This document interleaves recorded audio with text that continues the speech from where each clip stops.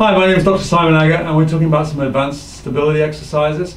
We're going to do one of the more advanced exercises. This is when you've been doing a plank for a while, you've been doing some quadruped exercises, you're going to some advanced quadruped exercises, and you want to challenge that core and challenge your proprioception and your range of motion. This is going to give us a lot of strength in the core. Pete's going to demonstrate. We start in like a press-up or a push-up position, and he's going to slowly lift the opposite legs and arms up.